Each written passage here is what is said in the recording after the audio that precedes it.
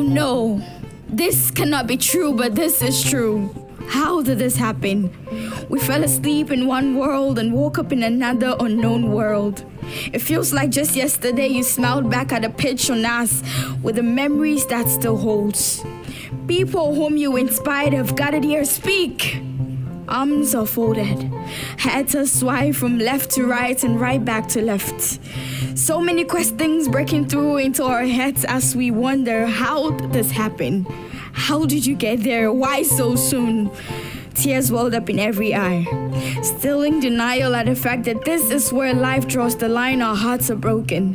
And many of us here have woken up to a different reality which seems to be like a dream, but God, this is real.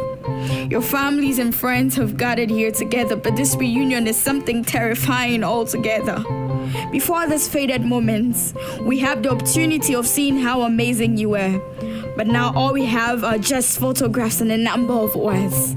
I searched for your name on the internet the other day, just so I'll find your latest post, but I kept scrolling the hard truths that you had really left aside. And I see how people say you lost faith in this battle, but I say you conquered this. I wish I could crawl up to memories and remake the day you left us. I know this is hard to swallow, but I also know God knows best. If tears could bring you back, everyone here would cry you an ocean. Your kids miss you. Marie Claire is broken and wishing you were here. Ghanaians do too. Everyone is trying to be strong, but this looks really tough.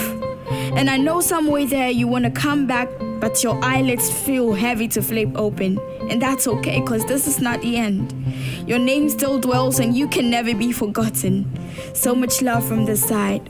Till we meet again, smile and know that you won this battle. Rest well. Christina True, forever a legend.